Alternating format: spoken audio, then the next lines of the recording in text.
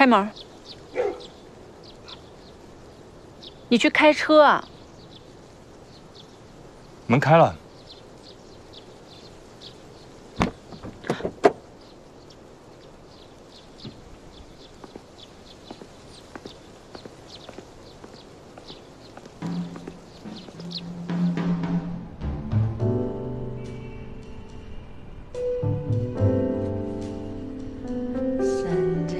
你们总是这么僵着，也不是办法呀。不管怎么说，毛总在安和也经营了10年，多少也是有些根基的。虽然这次你打了他个措手不及，但是他绝对不会善罢甘休的。听说他们要把南州城投拉进来做战略投资，这要是成真的话，可能就不仅仅是井上和安和之间的争斗了。哎，而且一旦国资掺和进来，监管恐怕是要拉偏架的哟。我也不想看到现在这个局面。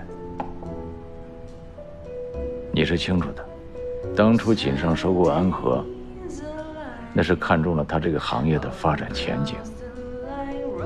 可是安和呢，股票连续暴跌，弄得锦上巨额浮亏，差点造成客户挤兑。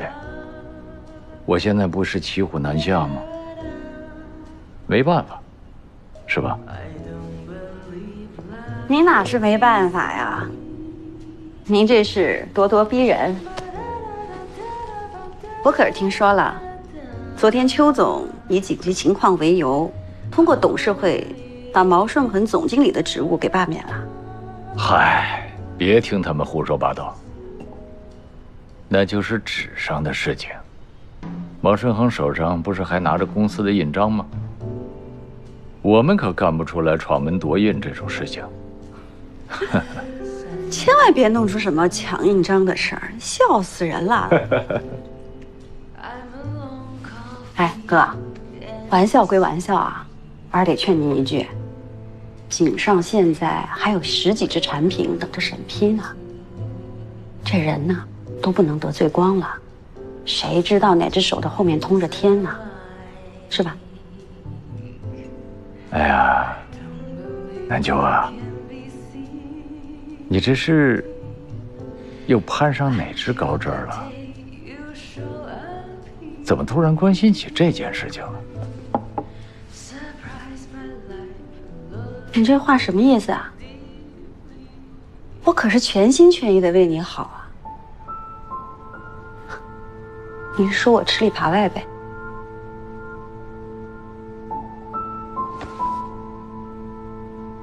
好吧，我走了。哎，开个玩笑嘛！你看你又生气了，坐。嗨，还是老脾气。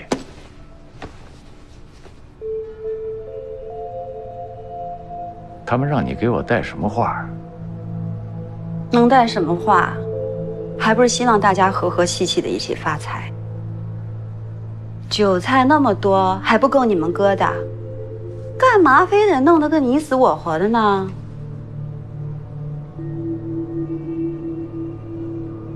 你跟我说实话，你手上是不是持有很多安和的股票？是啊，我还买了不少呢，不然我能那么着急吗？你们是神仙打架，小鬼倒霉。哥，你知道的，这些年我辛辛苦苦挣俩钱不容易，这下全被你们给套里头了。掏点钱没关系，我帮你，可别跟那个谁似的。谁呀？许攸宁。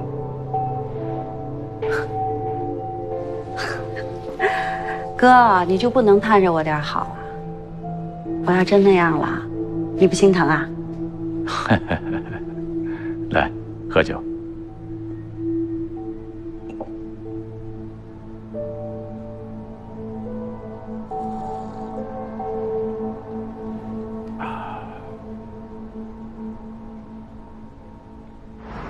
真真，工作的事儿不要再提。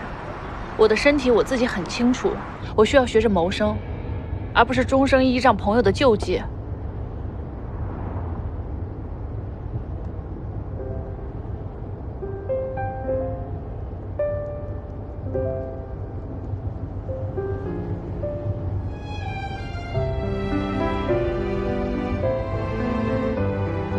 你放心，我不会一辈子洗碗。最近只是因为官司牵扯太多精力了，回头事情平息了，我会慢慢考虑自己的职业道路的。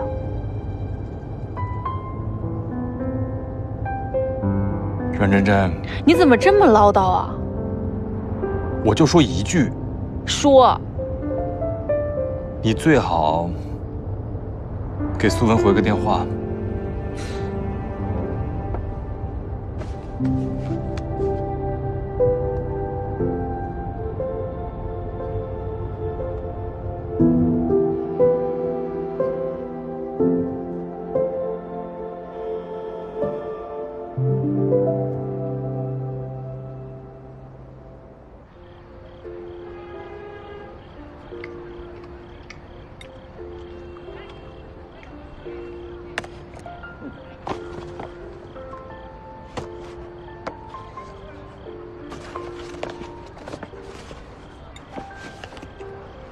苏小姐，您的红丝绒蛋糕打包好了。嗯。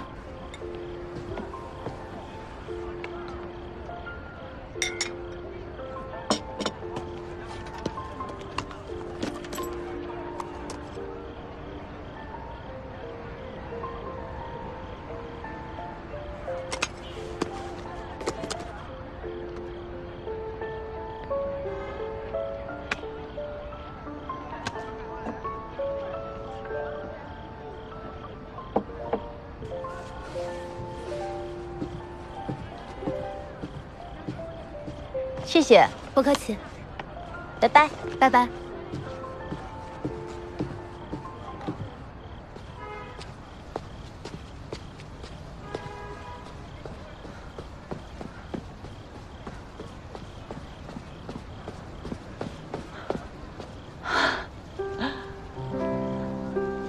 行呀，从3点到6点，跟高大律师聊得挺好。就知道你对我好。好久没吃过他们家蛋糕了。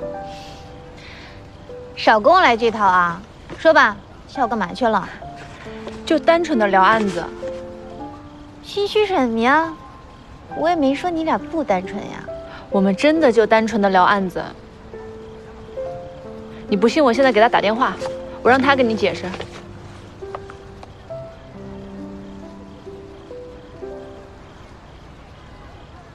我刚跟他分开，就打电话不合适吧？不合适啊？不合适。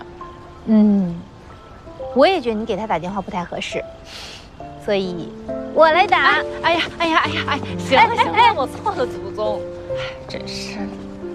说吧，下午干嘛去了？神神秘秘的。我真没骗你，我下午的确和高俊在一起，我们俩赌下新娘去了。赌下新娘？赌到了吗？怎么赌的？赌到了，还问出了点事儿。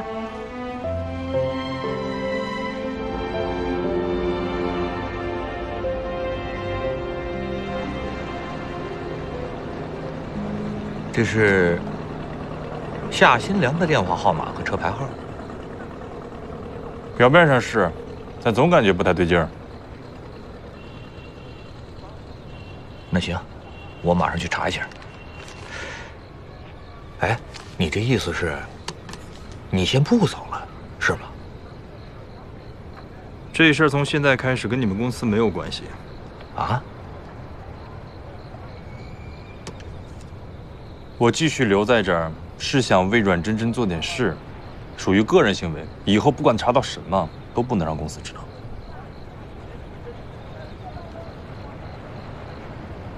哎呀，你较这真儿呢？怎么查不是查呀？搂草打兔子的事儿两不耽误。我是觉得吧，有公司在，咱们有技术支持啊，他路子多，办事方便呀。你要是想走，我不拦你。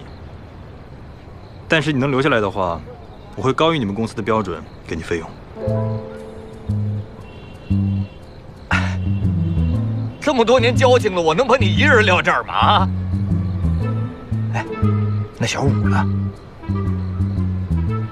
小五，让他回去吧，咱们俩留下。好，都听你的。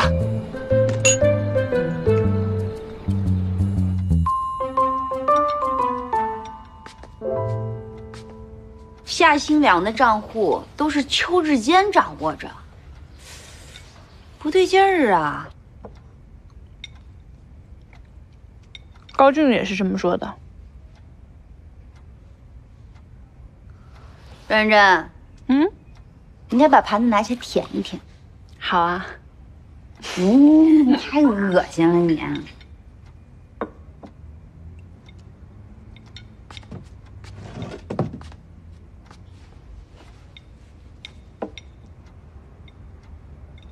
认真，许攸宁借的那些钱，应该拿去做老鼠仓。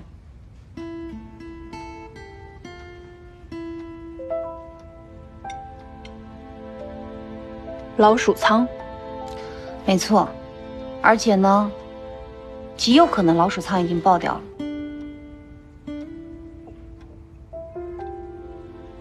钱都赔光了，所以许攸宁才选择了自杀。谁跟你说许攸宁是自杀？我在家里找到了降糖药，医生说正常人吃了这个是会引起休克的，那就和车祸对上了。现场没有任何的刹车痕迹，很明显是这个人开着车突然就晕过去了。你的意思是，许攸宁故意设计了这场车祸？不对呀，锦上基金那楼可够高的，楼顶一跳多简单呀，这才是他们那个圈子的常规死法。许攸宁这么好面子的人，怎么会让人看出来他是自杀呢？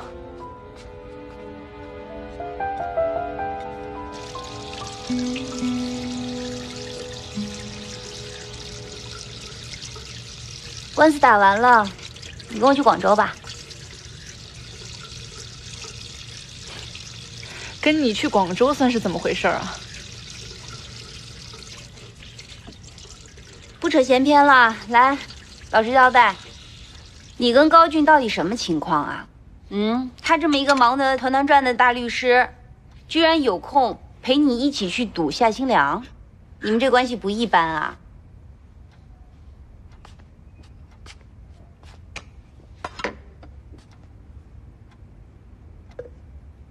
前天，高俊，他强吻我了。高俊强吻你啊？然后呢？然后？还能怎么然后啊？他强吻你，你什么反应啊？我扇他耳光啊！妈呀，我的老天爷！我这才几天顾不上管你，你们都发展到这种地步了。他强吻你，你抽他耳光，然后你们今天下午还能一起去赌夏新良，你们这心可够大的。我总感觉高俊这个人挺复杂的，好像怎么都看不透他。不是我瞧不起你阮真真，就你那眼神，你能看透谁呀？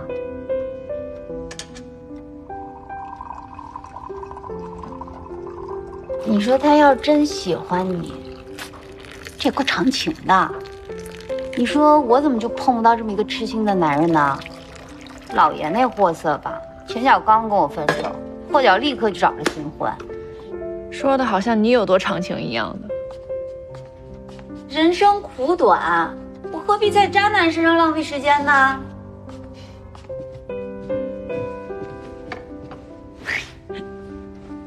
你什么想法？什么想法？你少跟我装傻啊！就高俊这条件，正常人都得动心。你甭跟我说什么要为许攸宁守节，或者配不上高俊什么的，一股酸臭味，能抽死你！都是大活人，谁配不上谁啊？这还差不多。但我这一身债的，何苦连累别人啊？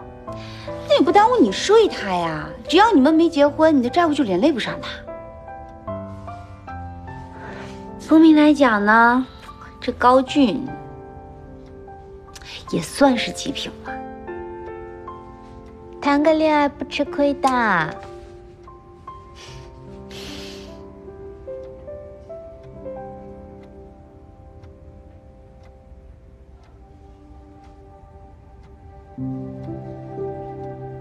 他要走了。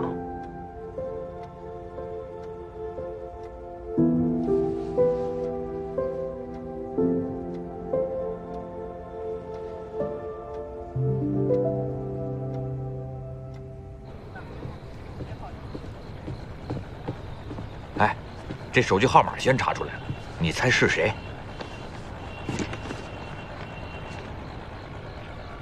王大力。哎，就跟你那天从那个新良制造厂出来碰见那个车主同一个人，太巧了吧？这也。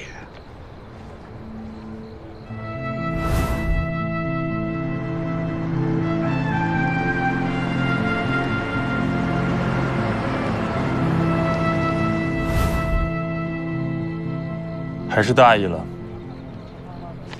先找这个王大力吧。那咱得需要技术支持啊，要不要先和公司打个招呼啊？你不愿意就算了，我就是觉着有公司在，咱们有技术支持，路子也多，办起事儿来方便。想都别想。可是我查电话号码、家庭住址的我还行，你要我找人，这真不是我强项，这有时候还得连蒙带吓唬。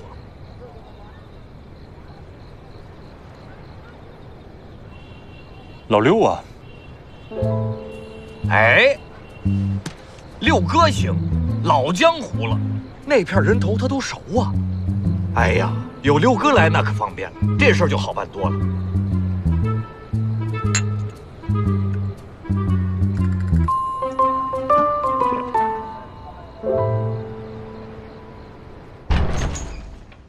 陆阳那儿还昏迷着，医生说他如果再醒不过来，恐怕就要成为植物人了。他爹妈也不知道从哪儿听了些闲话，说是什么徐由宁是恨死，怨气不散，得让徐家人做个法事超度了他，陆阳那儿才能醒过来。瞎胡闹！就是。封建迷信，我已经批评过他们了。陆阳那边一切以救人为先，如果他们家经济有困难，可以跟公司提出申请，公司一定妥善解决。我也是这么向他们家人传达的。哦，还有，跟在阮真人身边的那个律师也已经查到了，是许攸宁的高中校友，叫高俊。高俊？对，高俊。听说跟阮真真不清不白的。前阵子许攸宁烧武器的时候，就是因为他，阮真真还和婆家人闹起来了，场面很难看。小秋啊，这件事情你要亲自跑一趟，跟阮真真那边了解清楚，这个高俊是阮真真之前认识的老朋友，还是新结识的？好。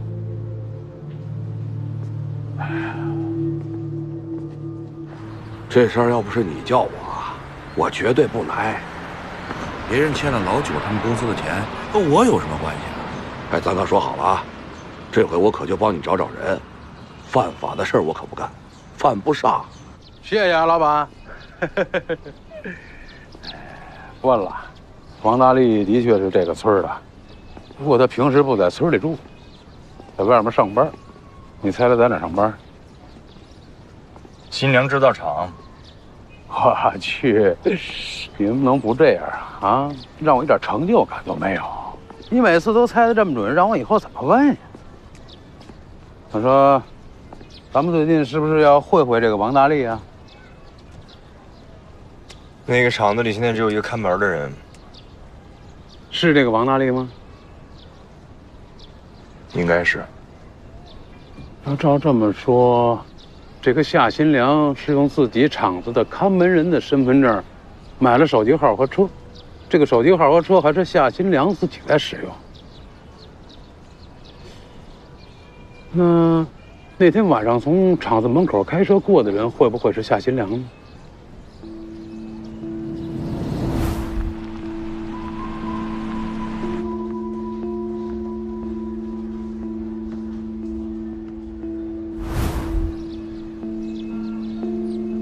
不是同一个人啊！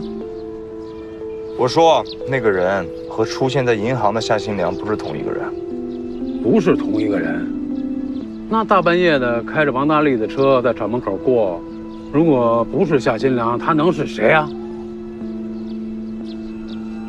你可以有成就感了。要照这么分析下去，你在银行门口看见的夏新良就是假的，很有可能。我就说嘛，如果让一个银行的客服电话骗出来，那也太顺利了。哎，也不对呀，还有说不通的地方啊。既然识破了银行的客服电话是假的，那不去不是就行了吗？干嘛还要找个人来骗你们呀？他图什么呀？必然另有所图。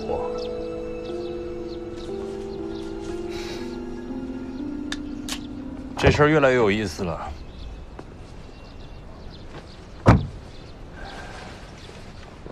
那接下来怎么办呀？如果你们昨天见到的夏新良是假的，那他的车还有必要继续查下去吗？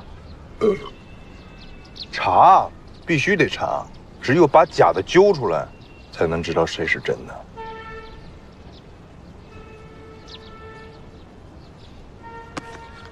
早跟我说了，不让你抽烟。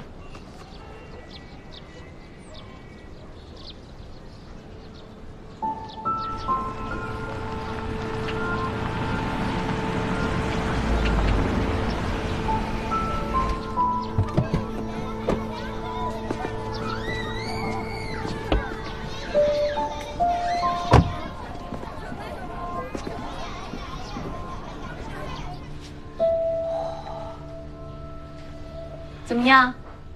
不错吧？太厉害了吧！我跟你说啊，就我这手艺，那在理发店，人家也是得尊称我一声老师的。你看那之前那头发，什么玩意儿啊，跟个狮身人面像一样。什么狮身人面像啊？看看，真好看。你等一下啊。嗯。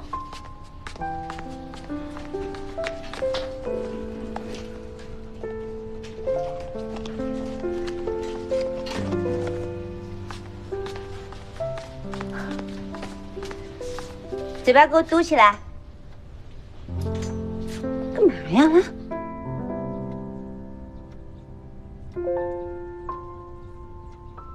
那，自己抿一下。呀，这样才好看嘛！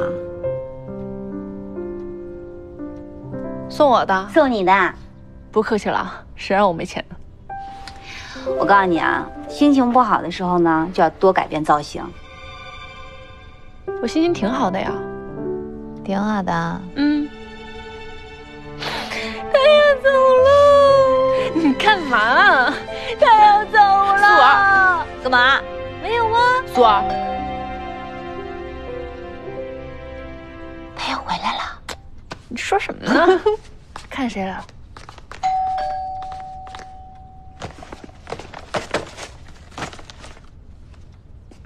你到车上去等我吧。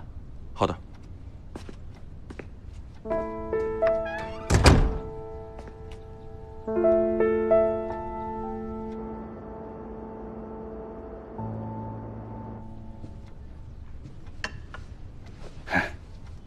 没想到苏总也在，请假原来是过来看朋友啊。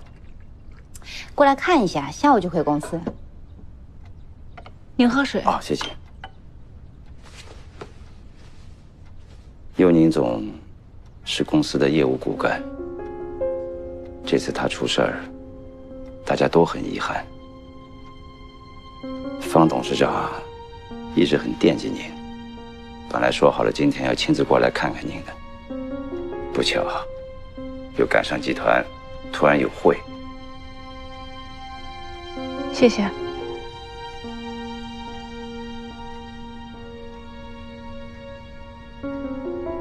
我这次来呢，除了看望你，还有点别的事儿。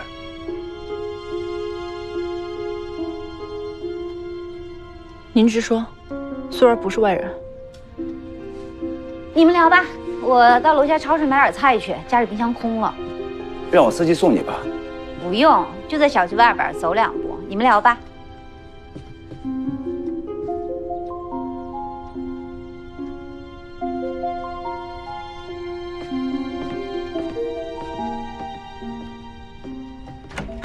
这个我给你放到储藏室吧。哦，放书房就行了。哦，我来，有点重。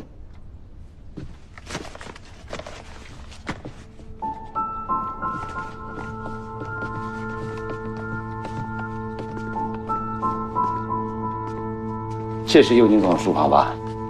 对。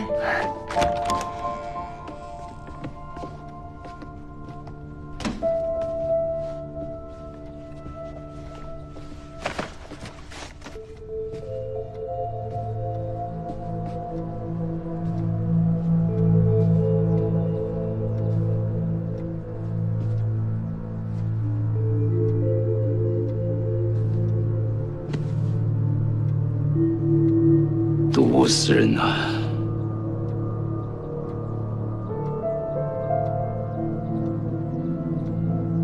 哎，这是幽宁的记事本，记的都是些杂事，之前陆阳给送过来的。啊。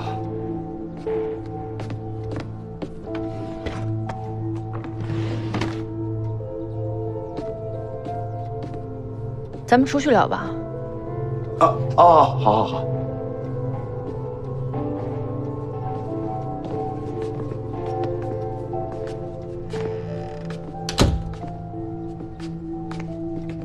徐太太，您请。您喝水。好，谢谢。有什么事儿您请说吧。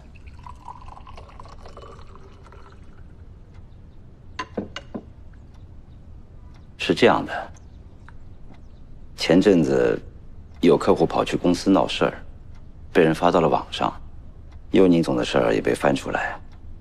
听说您这儿也受到不少牵连，公司这才知道幽宁总生前欠了不少债。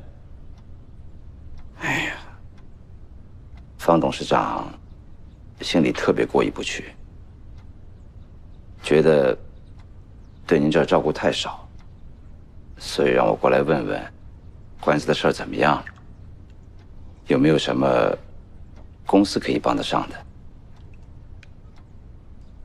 谢谢公司，也谢谢方董和您的关心。官司的事儿还在进行中，目前没有什么需要公司帮助的。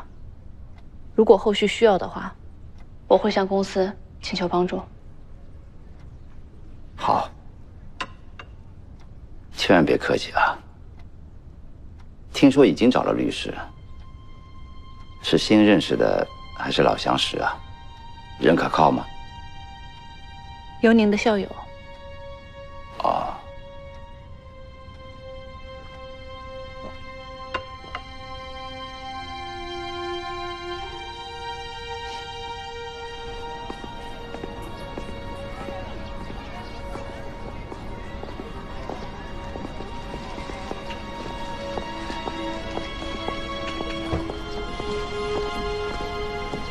喂，检查组的苏文也在这儿。陆阳把许攸宁的记事本给了阮真真了，阮真真有防备，说话滴水不漏。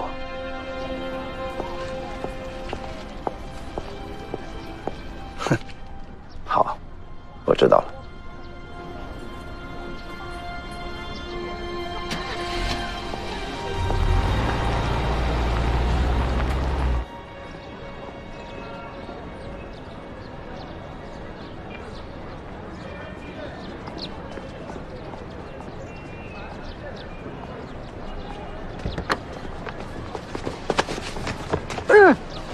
别动啊，老实点，这周围都是我的人。哎，不是，哎，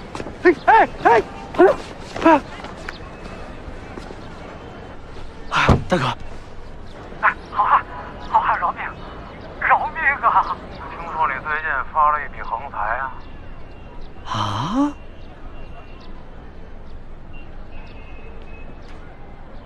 啊？啊，逗我玩？我就这些啊，那剩下的钱婚庆公司还没给我呢，我都按月结的。开玩笑，谁不知道你是做大生意的，拿出个30-50万来都是毛毛雨。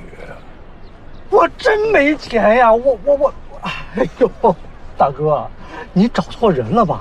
我就是一跑婚庆的主持，挣发过2枣了，哪有几10万呢？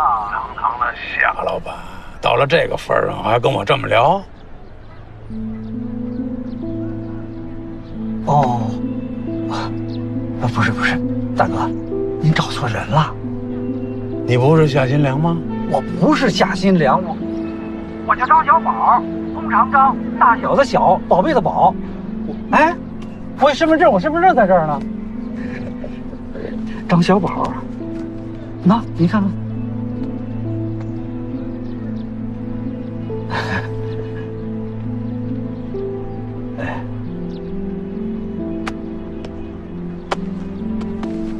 说说吧，是谁让你冒充夏新良的？我不知道啊。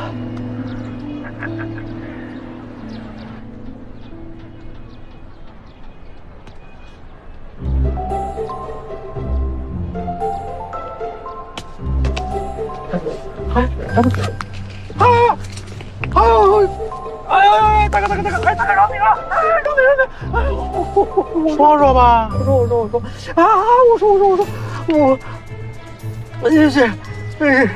啊！我真不知道，大哥，我跟你说，我是人家在网上下单，我就接了个电话，人面都没见着，大哥，哎呦，你松手，就接了个电话啊！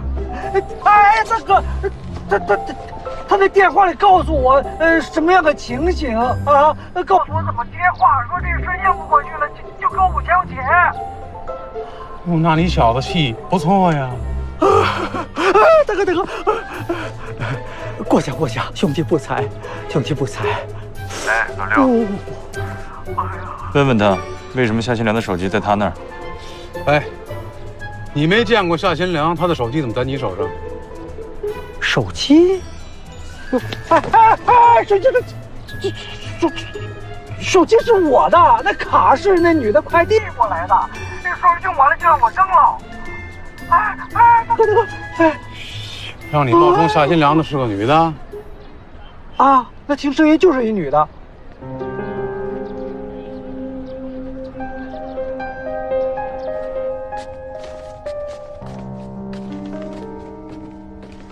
碗洗好了。你说邱志坚很在意这本本子啊？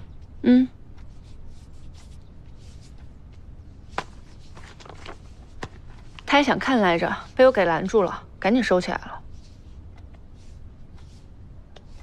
你说这本子上也没写什么呀？我之前翻过，记得都是流水账，没有什么要紧的东西啊。只从内容上看呢，肯定没有要紧的东西，否则这个本子也不会落到你这儿。但是上面大量的记录了许攸宁的日常闲杂事儿，再结合其他信息来看，也许能推断出一些什么。哎，我拿回去了，找时间仔细看看。行呗。哎，你的案卷资料有复印件吗？给我一份。你要那个干嘛？找时间仔细研究一下。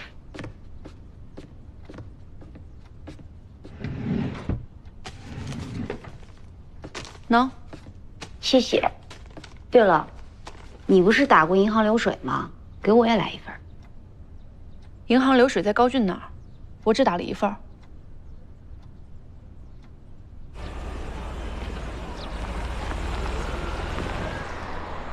怎么会是个女人呢？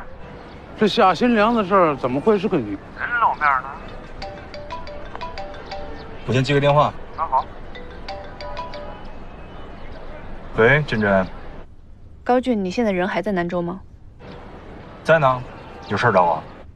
我之前给你的银行流水还在你那儿吗？你什么时候方便，我过去找你取一趟。我知道，我去拿。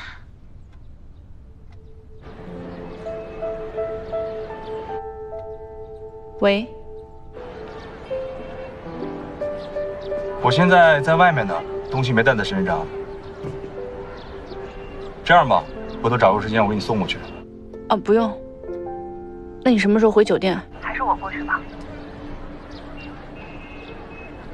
什么时候回酒店？估计得晚上了。你晚上有时间吗？不是还要去餐厅洗碗吗？晚上也行。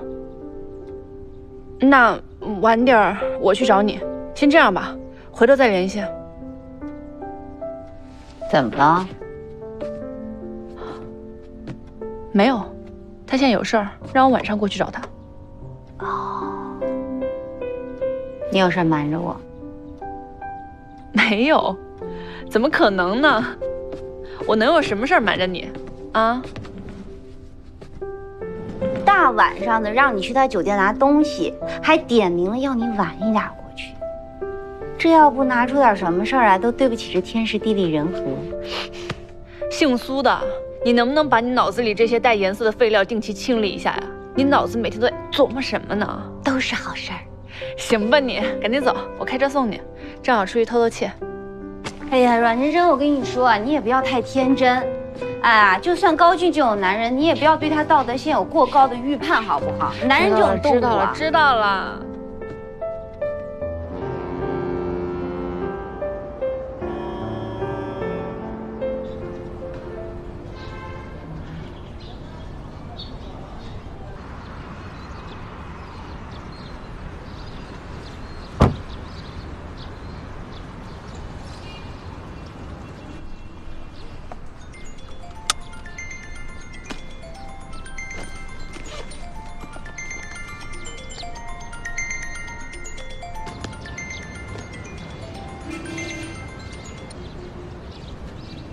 喂，在家呢？没有，刚从公安局里出来。怎么了？出什么事了？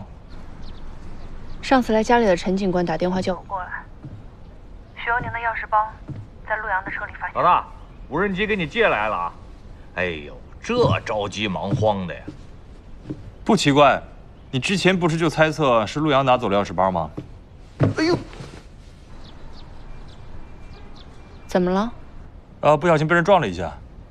不长眼呀，撞人看不见呀。不好意思啊，不好意思。喂，高俊，千万不要和人斗气。啊，没事了。你现在在哪儿？我过去找你。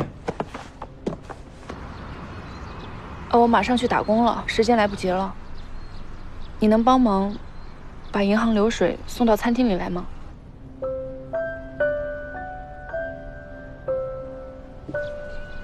或者我晚上下班了去你们酒店找你，可以吗？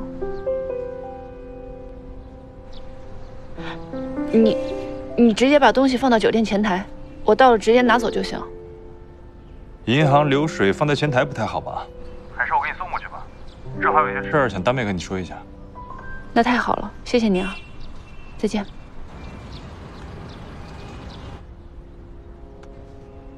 你干嘛呢？不是你干嘛去？无人机你还要不要？着急忙慌让我给你借回来。要啊，老六一会儿过来，你教怎么用。还有，别跟老六提阮真真的事儿。我什么时候跟他提阮真真了？我就提醒你一下。那六哥他也不是外人呐，是不是外人也别提。